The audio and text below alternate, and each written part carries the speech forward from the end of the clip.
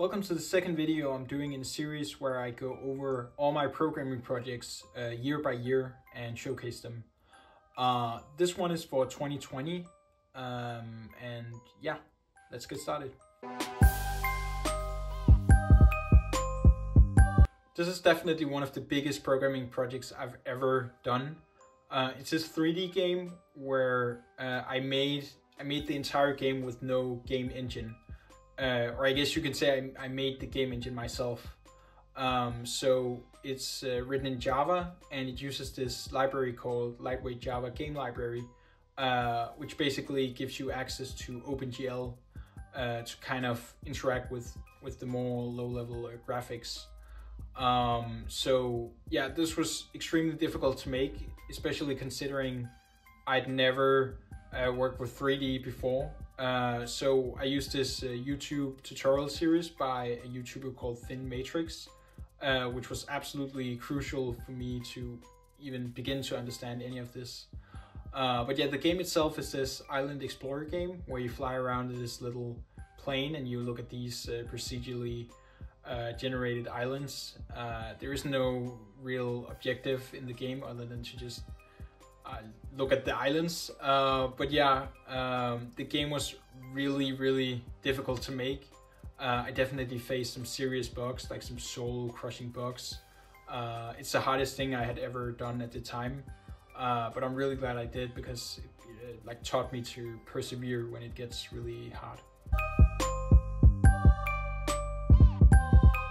This is the first project where I ever used React, or Express, or Node, or MongoDB.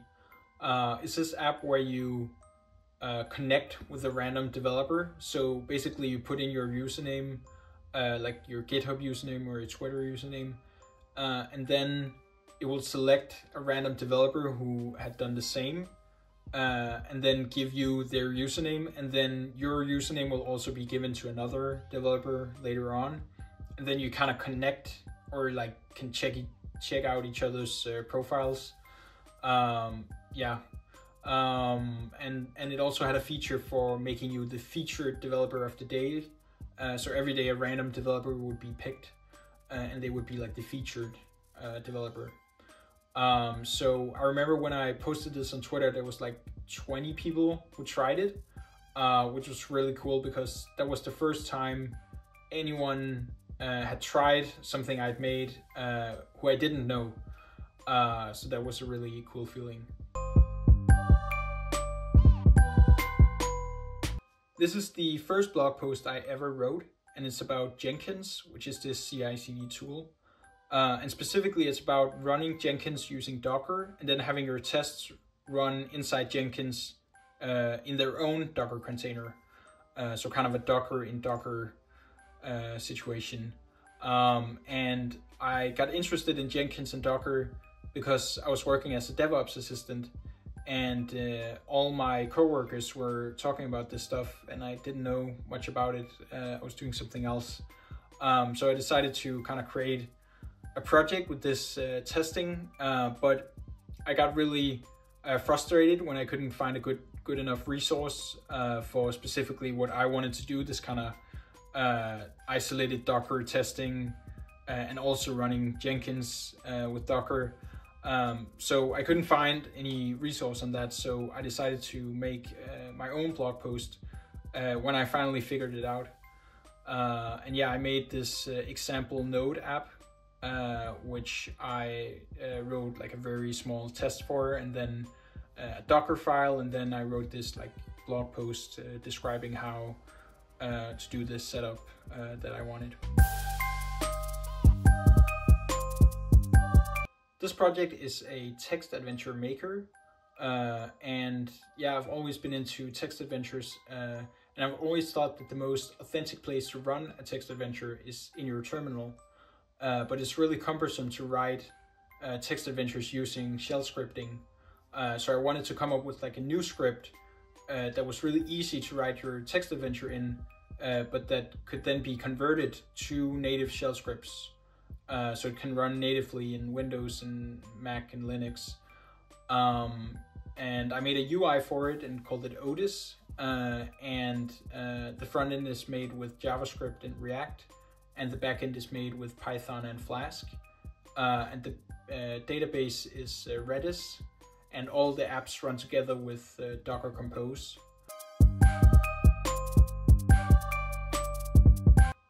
This is one of the most pointless things I've ever made.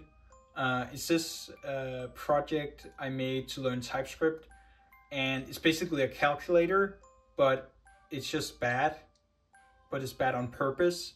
So you'll like do some calculations and it will do like a really bad estimate, and it's supposed to be funny.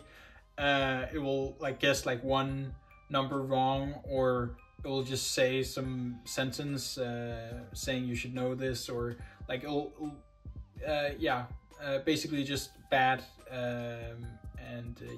But it was a really great project to learn TypeScript with, because the list that I defined of answers that it could give was really nice, having like type safety and IntelliSense when making that. But the calculator itself is completely useless. This isn't exactly a project, but more something I did. It's this course I took called Algorithmic Toolbox. It's a 6-week course where you get like these lectures and assignments, and a computer will tell you if you pass or fail. And I wrote all my assignments in Python. But yeah, I don't think I would recommend this course, to be honest. It was very like math heavy and very difficult, and just not very fun in general. If you want to learn algorithms, I recommend just watching like YouTube videos, or read this book I really enjoy called Grokking Algorithms. This is a very visual and simple book. I think it's very entertaining as well. Yeah, I think there's easier ways to learn algorithms, to be honest. But yeah, the course wasn't for me, but I finished it, and yeah, I got this sweet certificate I can put on my LinkedIn, so that's nice, I guess. This was version 2 of my personal website, which I used to get a job. Another job, not the DevOps one, a part-time job.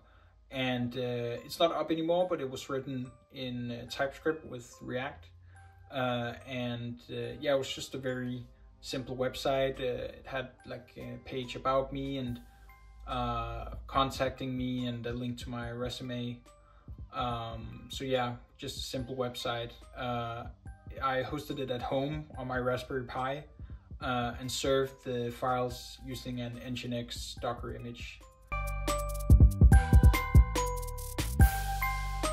This was a huge project. I made it to learn Kubernetes, which is this DevOps technology.